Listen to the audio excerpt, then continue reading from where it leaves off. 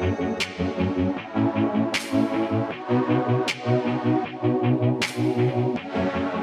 I'm Mitch Evans, formerly driver for Panasonic Jaguar Racing. I love my music, so what a better way to see some of my favourite acts at the Brit Awards.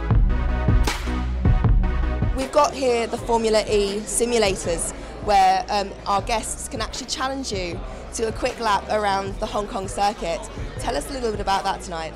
Yeah, well, I'm a little bit nervous actually. I feel like my job's at risk at the moment. No, but it's cool for the guests and everyone coming to have the opportunity to drive the simulators. How did your time just now on the simulator compare to your time on the actual race in December?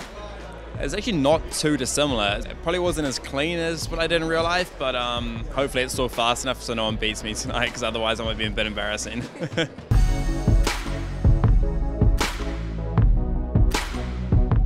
Did you have a go in our Formula E car for Tempus? I was watching Oliver have a go. Was he any good? Do you know what? He's usually amazing at games and stuff because he spends all day doing that sort of thing. But he was terrible. He kept crashing. I was like, I don't know if I want to get in the car with you after this.